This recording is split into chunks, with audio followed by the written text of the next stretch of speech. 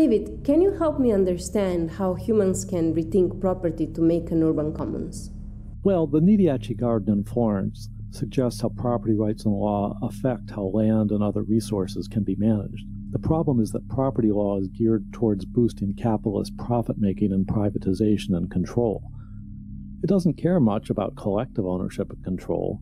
Property law thinks that value is maximized by commodifying everything as private property and stimulating economic growth. Somehow, the value of caring for our ecosystems and our fellow human beings is off the books, outside of markets, where it's seen as the state's responsibility. The social practices of commoning gives us a third option that is neither private property, which is controlled by investors, nor public property controlled by the state.